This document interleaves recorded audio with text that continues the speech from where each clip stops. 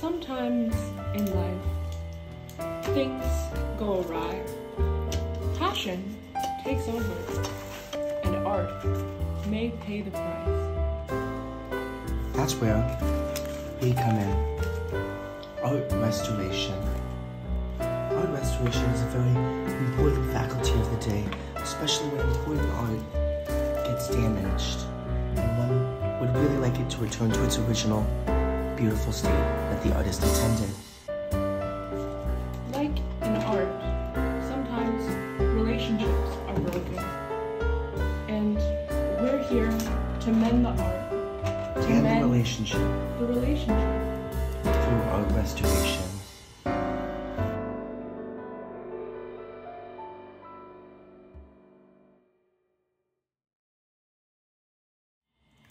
Hey mourners, I'm Sandy, and I'm Prom, and we are Friday Morn Live.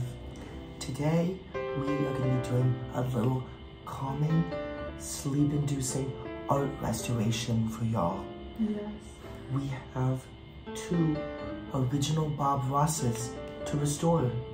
Exactly. And sadly, these paintings were badly damaged from their original form. And we actually have video footage capturing how they were damaged.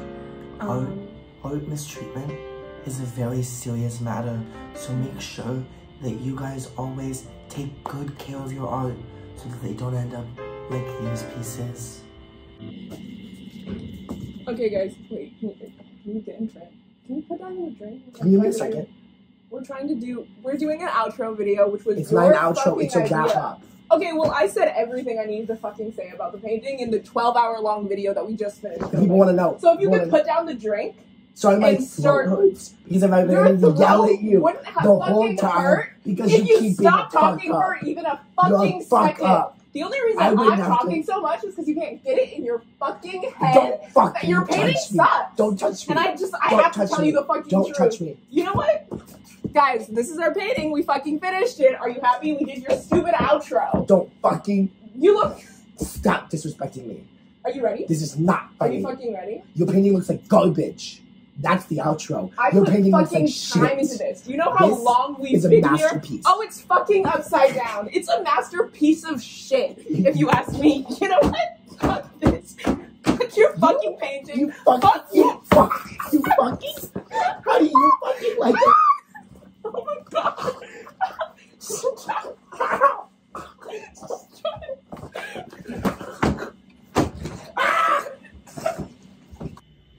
As you can see, these 2 pieces have been pretty badly damaged, but today we are going to be restoring them to their original forms and mending the relationship.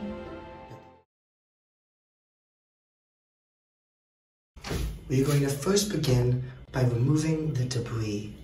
Here I'm using special delicate tools in order to remove this instrument in order to not disturb the blood that has been resting on the top. And then you just drag it out, kind of like operation. I need to remove a few more delicate bodies because they're a little bit smaller than the stick that was just removed. And so we're going to be just taking this pair of tweezers and just getting right in there. Again, like a game of operation, be very careful that the blood does not get on the canvas because it will stain. As you can see, we already have 1 stain to clean up here. We do not need more. Perfect. Now this has been very severely lodged in there, so you just want to hold the painting and just sort of get your tweezers around there and then just like yank. And then if that doesn't work, just like sort of yank again.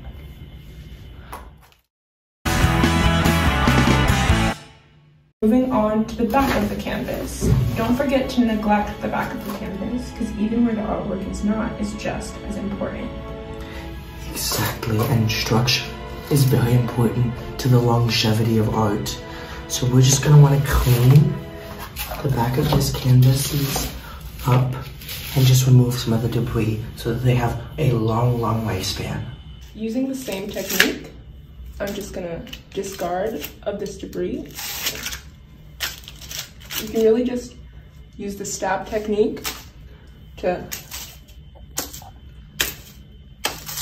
pick up the leaf and then drop it off.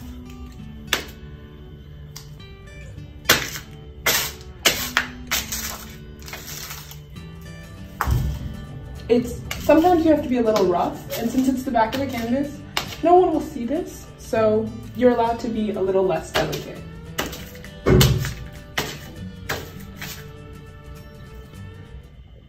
Okay guys, so we have some smaller items that we need to get out of here. So we want to do this very carefully so that we don't damage the canvas. So you just want to get in there with your tweezers like you did in the front, and you just want to tweeze and pull. It's a very calming, repetitive motion. Tweeze and pull. Tweeze and pull. We got a big piece there. Tweeze and pull. Tweeze and pull. Tweeze and pull.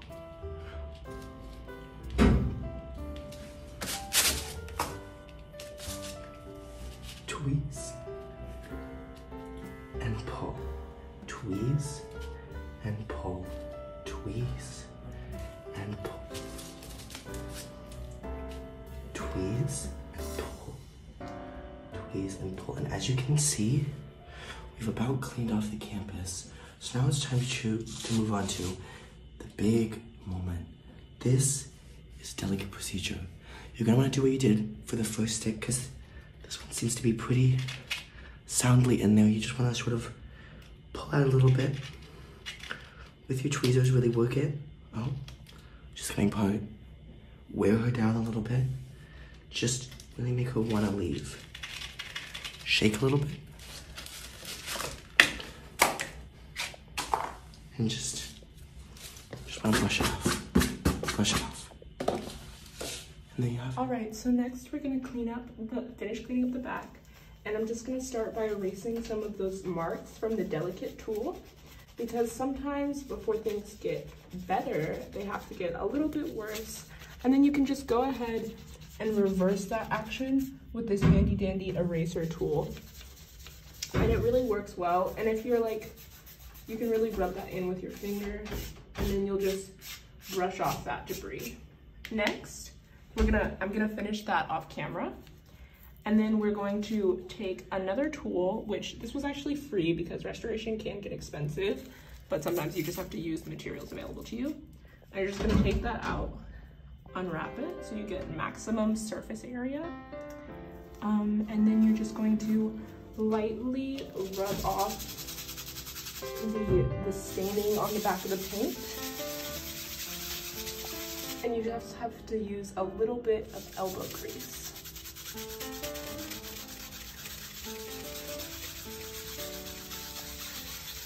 And then I'm just gonna finish this off camera.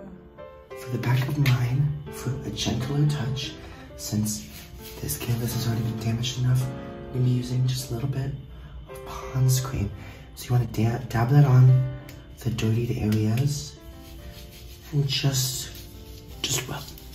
rub it in, and then afterwards you're gonna take it off once it's sort of absorbed into the pores and has removed the dirt that it needs to remove. So now I know a lot of people might ask me in the comments, what's this? How are we gonna remove this paint? We are not gonna remove this excess paint because this is what the artist intended. This is actually how the artist, Bob Ross, signs his paintings. He does it with a Morse code style set of paint splotches that go along the back. So we will not be touching those nor removing those, but we will be removing right up here where the dirt is. We're just gonna wanna get in there, make sure to work extra hard at the grass stains, and just get it out, get it out, get it out. You can use your fingers for this because it's the back. It's very unprofessional to do this with the front, but you can definitely do this with the back. And then what you wanna do is you wanna just take a paper towel, spray just a little bit of Fortnite on it. Then you wanna get in here. You wanna be very gentle with this because you don't wanna damage the painting. you just want to make sure that there's no bacteria on it at all, because bacteria can eat away at the canvas and make it very, very hard to preserve the art, which is important. And as you can see, the dirt is basically gone. So now I'm going to use a little bit of cleaner in order to further remove these dust stains. And I'm gonna let it sit for a little bit. Is that Lysol? Wiping it off. Yes it is. This is Guys, I invented this technique. It's really, really helpful for removing dirt. I don't think you invented Lysol.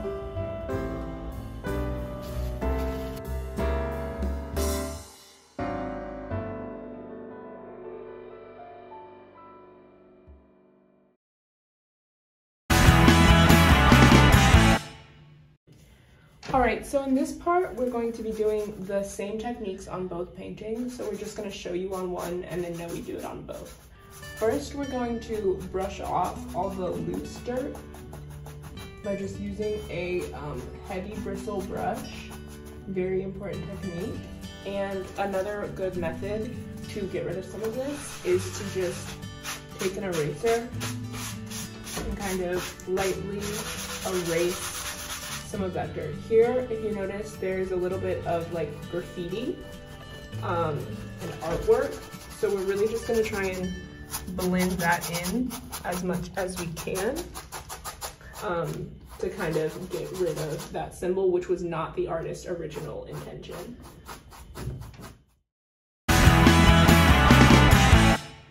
So now, the next step is going to be getting into these sanitizing wipes.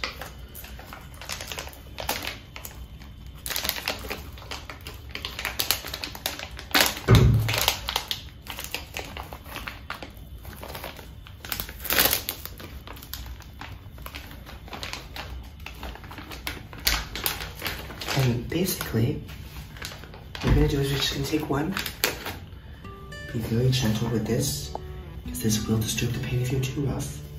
You're just gonna wanna do a gentle, just take one. And do a gentle swipe over the painting. Maybe one more. Remove the dirt, you know? Don't pull too much, don't create too much friction. Just get the dirt off. I'm gonna press down and sort of just pull up.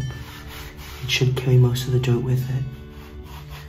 This is also pretty effective for tougher stains like blood, though you might have to work a little bit harder and it might disturb a little bit more paint.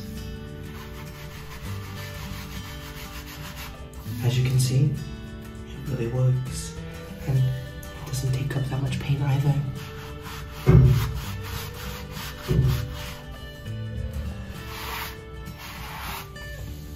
So see, once we've gotten it all like this, I'm gonna take your next one. I'm gonna start with that. So now, press it down and pull up. Press it down and pull up.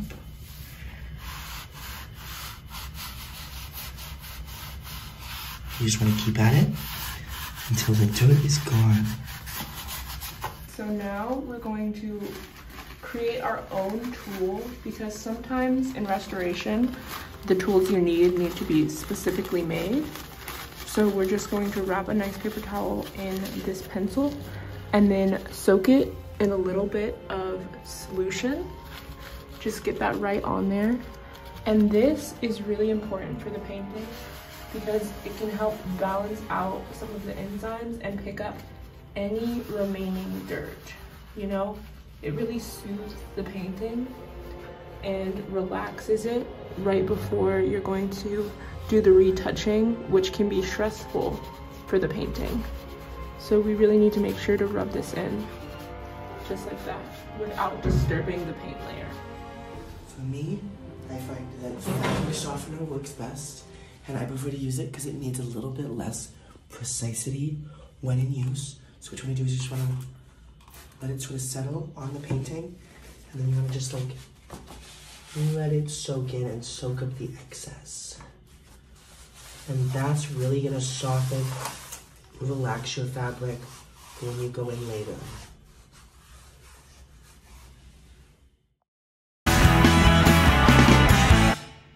We are going to be fixing these holes. So we have a deep gash here, and then we have a few sharp punctures throughout this section. So what we're gonna be doing, because we have small holes and we are very crafty, so we're gonna be taking just simply a band-aid and unrolling it and placing that very, very gently on the artwork. Who's a good baby? Who's a good baby? Oh, yes, you are. You're all patched up. Yes, you are. See, and then you're gonna move on to the next bandage, and you're just gonna make sure that you cover every hole, because you can always paint over these, but you can't paint over an open wound. Now, remember, just repetitive, slow, very careful. Really maximize your space with the bandage. There you go, baby. There you go. You feeling better?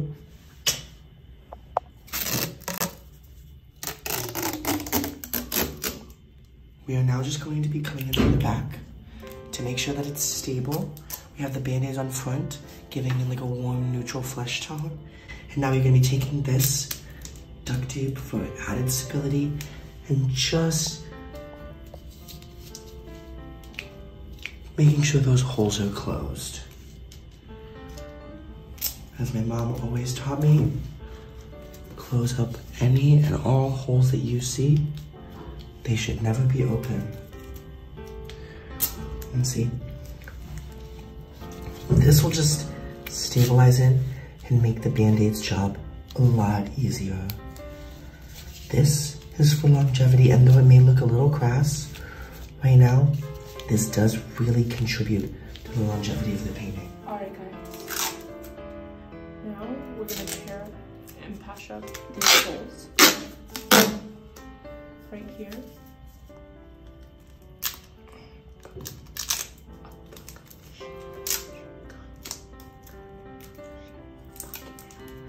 And we're just going to take that right here and really press these together. You want to make sure that the hole is closed and nice and lined up, that all the fibers are together, just like that. And then you're just gonna put some duct tape over it. I'm gonna do 2 layers so that it's nice and secure, and then I'm gonna secure these tabs down with, you guessed it, some more duct tape. I don't know. I don't know why this is happening, guys. Sometimes there are little errors in how things go, but I'm just gonna get this piece. Oh my god, okay. I'm gonna get this piece right here and secure down these tabs so that everything will stay in place. And then we're gonna flip the painting over to the front side, where you can see it's pretty patched up, like that. And we're just gonna take a nice, fuck me. Oh God. Sometimes you just really can't catch a break. Okay, we're gonna get a nice, clean piece of duct tape, like this. A nice, clean break. I wish I could catch a break. And then really just sandwich it right on there and lay it down nice and smooth. You don't want any air bubbles, so we're just gonna press those down to get rid of any air bubbles, and that's perfect.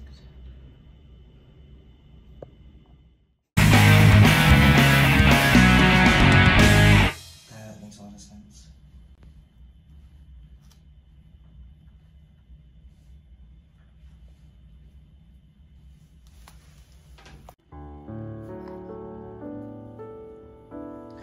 And here we are, just retouching the mountains so they get sort of their snow-capped luster back. So you kind of want to really pack that white on, but like it's a delicate back, you know? Like you want to get a lot of product on there, but you also want to make sure not to alter the artist's original work at all. So just be very, very careful and just sort of really get in there, you know?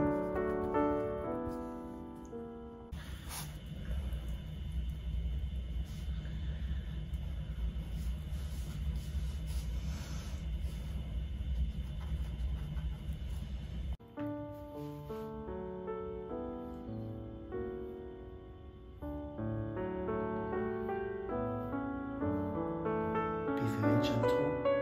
This is all just gonna be the music.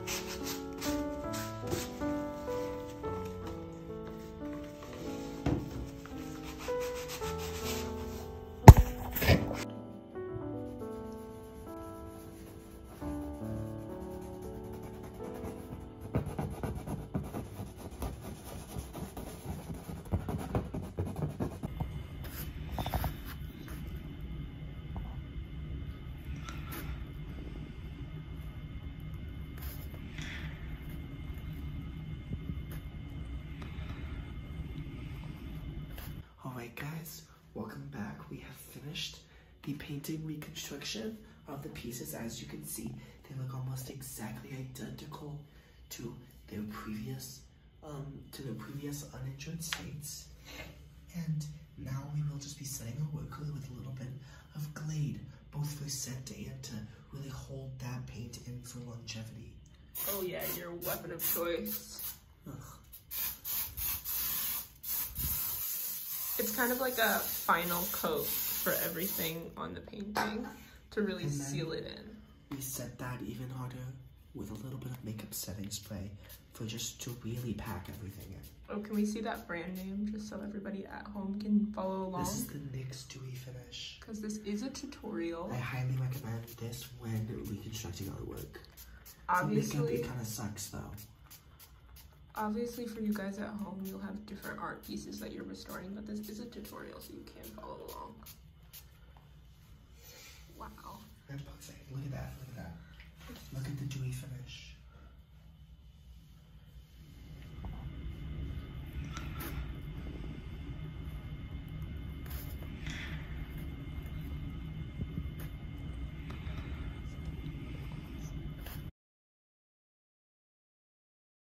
Okay guys, these are the final paintings. As you can see, the restorative work is barely noticeable. You can't even tell that there's a little band-aid underneath there. It's just, it blends in to the painting and it looks exactly like the original.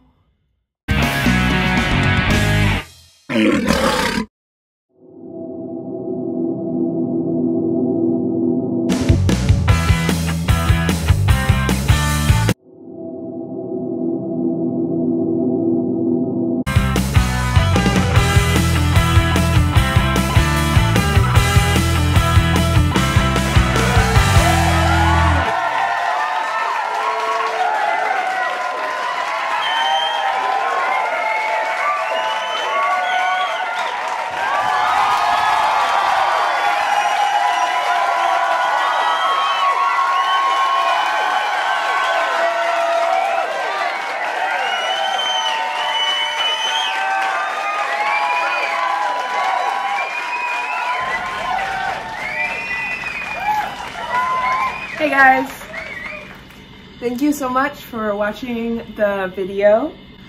I'm really good. It was sure, I'm sure it was good, fantastic, great, gorgeous, wonderful, or exciting, because we work really hard and we work really hard on all the videos, and we do really hard on them.